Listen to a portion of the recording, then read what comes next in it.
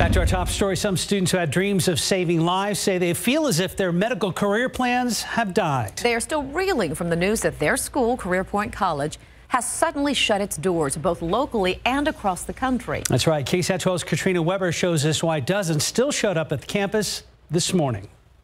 Even in the dark, it appeared something was afoot at Career Point College. But as the sun came up, there was no doubt. Remember that with the social media and the tweets that your emotions are high. Words of advice for devastated students who came to the Wonderland of the Americas campus for answers. We're angry. We're upset. It's people I know that don't even have food to give to their kids, but they want to come to school to better themselves. Kiara Adair heard about Career Point's sudden closing in an email yesterday. It says the school shut down due to tough government funding restrictions brought on by financial aid violations. Something went wrong. Somebody went wrong. Mismanaging money. It's not fair to us. This is ridiculous. I mean, not even just this is going to happen.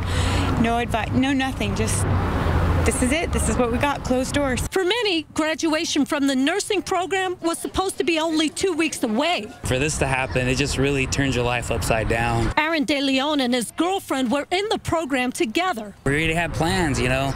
We were already house hunting, you know. These students may not know what the future holds for them, but they do know at least that tomorrow will bring another gathering like this. They were told to come back then for information. Above all, remember that we are nurses, and we will get through this. Katrina Weber, KSAT 12 News.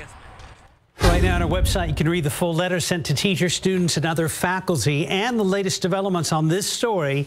Look for this story on our homepage at ksat.com.